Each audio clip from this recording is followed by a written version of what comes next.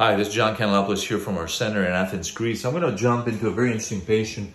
This is a 32-year-old lady who had LASIK recently in central Greece, a very experienced surgeon, great laser, the Wavelight EX500 exomer and FS200 femto, right eye, perfect vision, 2016, great contrastivity. Left eye, she's complaining about dirty vision. The objects she sees are not clear, are not stellar, definitely much worse than the right eye. We can see some diffuse haze here.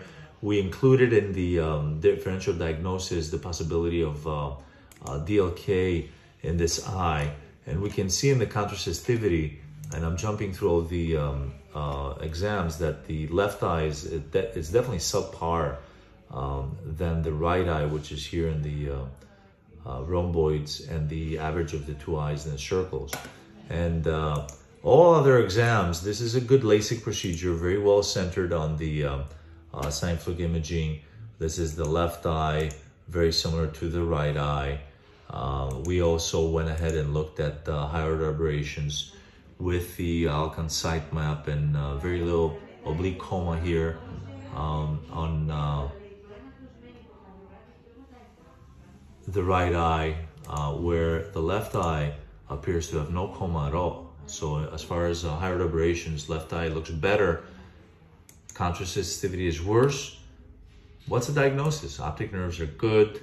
Diagnosis is that probably her high eye pressure rather in her left eye, which was measured 32 millimeters of mercury and adjusted for her cornea thickness, which is a little bit under 500, should be 35 to 36, is definitely different than the right eye, which measured 9.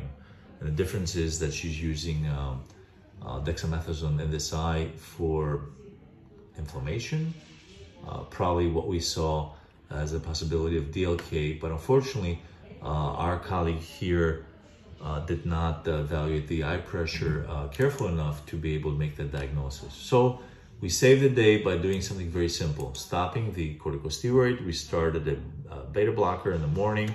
This is her 2 days later. Vision jumped from 2020 minus to 2016.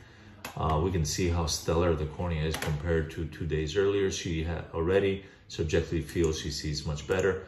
And here's the proof in the pudding, how dramatically the contrastivity of the left eye has improved, has jumped into average normal from being subpar, and we expect to improve it to improve even further. Thought it's a very interesting case to share, as we can appreciate the pearls of being very careful and very thorough in every eye evaluation.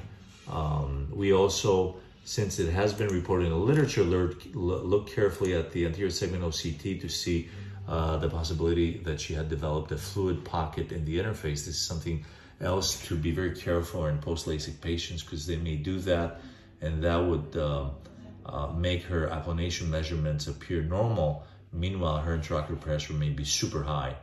So a steroid responder here, this needs to go on her record. Even a inhaler or a nasal spray with steroids can make her pressure go up. And a very happy patient with minimal intervention on our side that pivoted basically on the thorough evaluation of the intraocular pressure. Just going here through our standard of care in evaluating glaucoma patients, the ganglion cell layer, along with the ONH, the neurons around the optic nerve, normal in the right eye, and the similar pictures. This is the right eye again, similar pictures in the left eye, normal ganglion cell layer, and again the ONH. All these are with the Avanti anterior segment OCT. So again, a very happy patient through a very careful evaluation of intraocular pressure, which designated the difference in the steroid response in her left eye. Hope you found this interesting. This is John Kanellopoulos from our office here in Athens, signing out. Thank you.